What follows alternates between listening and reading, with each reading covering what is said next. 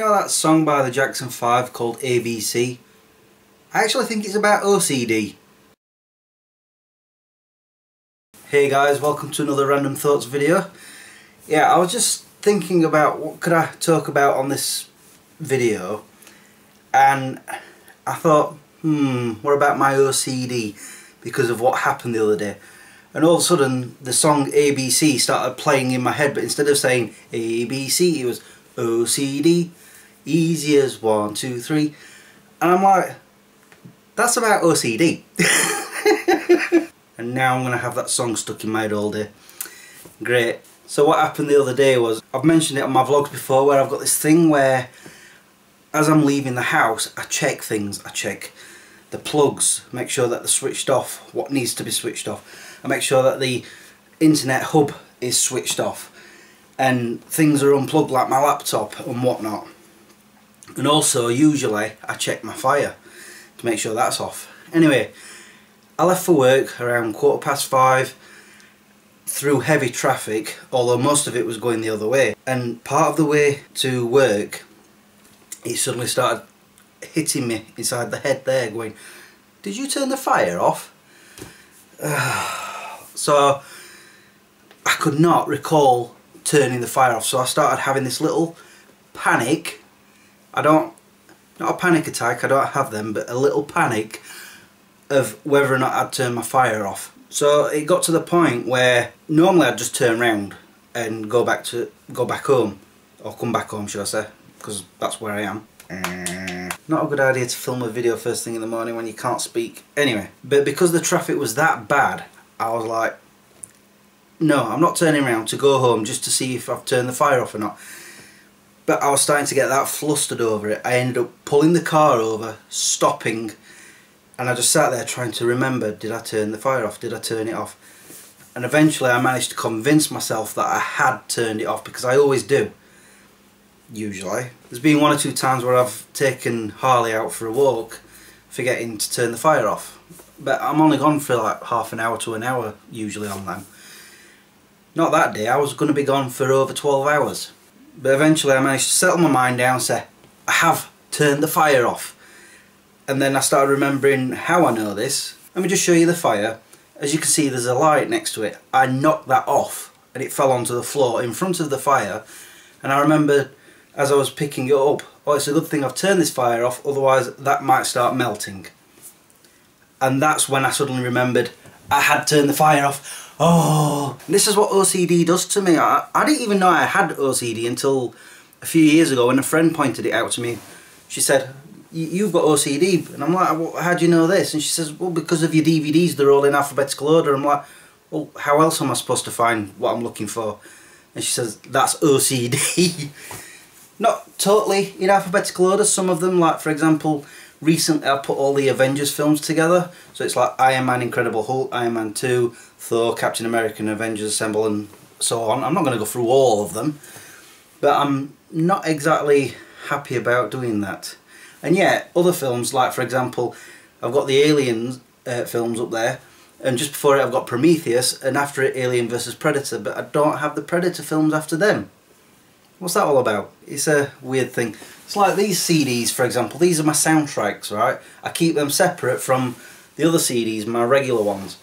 And with these, I keep them in the order of the movie title or TV title, whatever it is. Unless it's a sequel or prequel, like the DVDs. Whereas the other CDs, I keep in the order of the artist, like S for Slipknot and E for Enigma or L for Avril Lavigne and so forth. But yeah, OCD. It does get me into a bit of a flap. At least I haven't got it really, really bad where I have to flip switches like on off like 600 times or whatever it is people, or some people do. But that's not all I'm going to talk about on this video. I did say on the last one that I was going to answer some questions. I've got 4.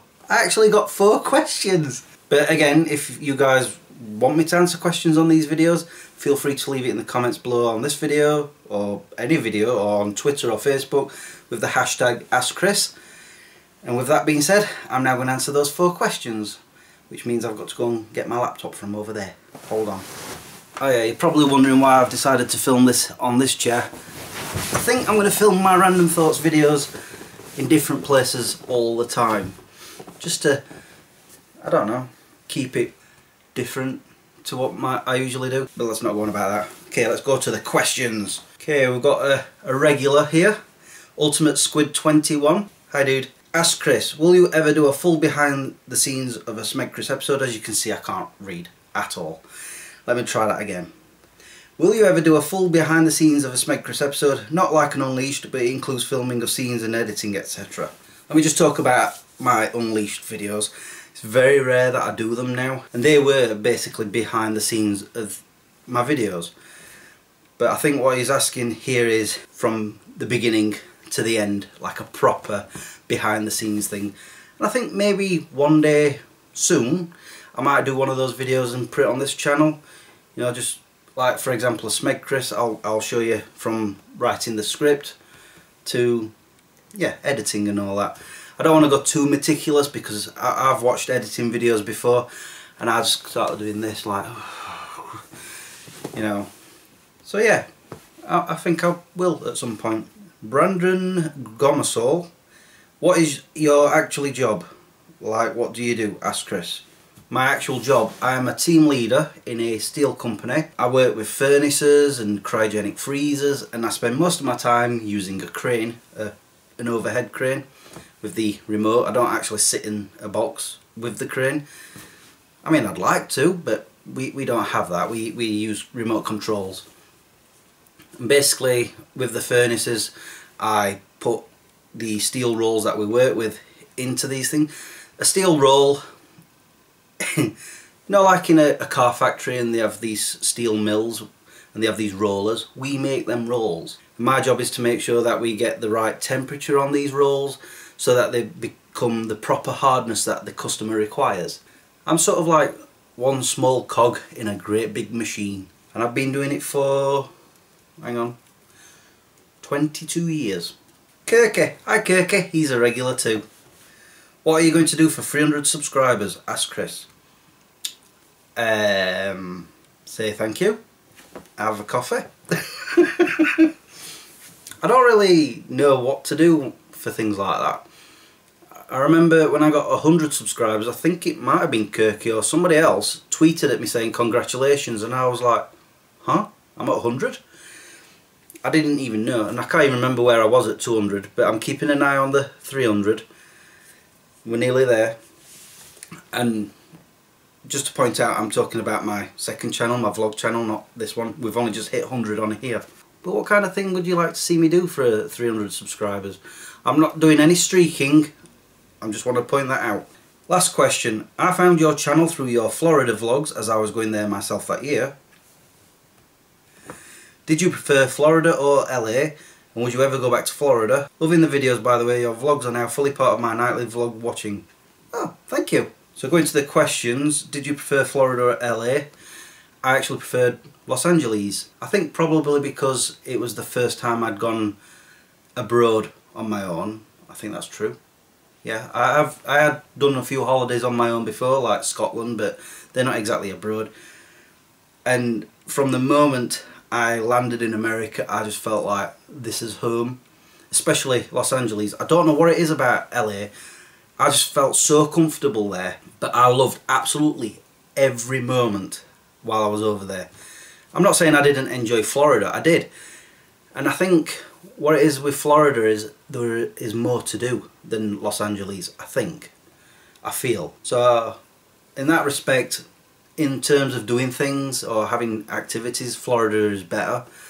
But for me, I found Los Angeles was better. And would I ever go back to Florida? Of course I will. And LA. Hopefully next year I'll be going back to LA. I keep saying that every year. And that's it for the questions and me talking about OCD. I think this video might be long enough. But again, if you've got questions for me, like I said, leave them in the comments or on Facebook or Twitter. And don't forget the hashtag AskChris. And now I'm going to finish this video so I can sit over there because my dog sat there and he's guffed, farted. It smells bad. Until the next time, peace out. You dirty little...